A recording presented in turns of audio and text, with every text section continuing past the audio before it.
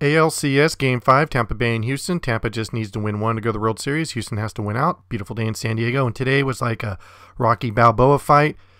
Look at Springer. 3-2 bomb. Look at the exit velocity, 115.8. That is the hardest hit so far in the playoffs. 406-foot shot. And then Altuve at first, just not having a good series. Gets picked up at first. So along with his errors, he makes a base running error right after this home run. Just not having a good series. Here it is again. It almost looks like he misses the tag, but they called him out. And then Lau, boom. He hits this one 110.7 exit velocity, 424 feet. And then Arozarena crushes one out. Look at that. Rookies with 6 home runs. This one was a 406-foot shot. Again, he clobbered this one out too.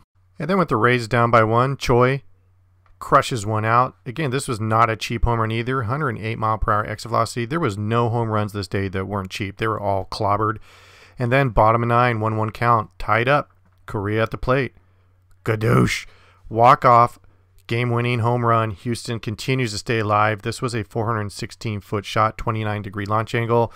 And in fact, Houston through the whole series, this could very much be 3-2 Houston, to be honest. They've had many moments where they could have rallied and were right there on the cusp of taking the lead. And look at this. No one's more happier than Dusty Baker. He's not letting go of his player. His player's like, okay, coach, let go, coach. And he's doing the Dusty dance. I mean, Dusty deserves a World Series ring, in my opinion. And then the pitching staffs on both sides were fabulous. But the thing with Houston is they went to their entire bullpen to stay alive, since this is a do-or-die situation for them. And Houston lives another day. This has turned out to be a great series. We'll see what happens next game.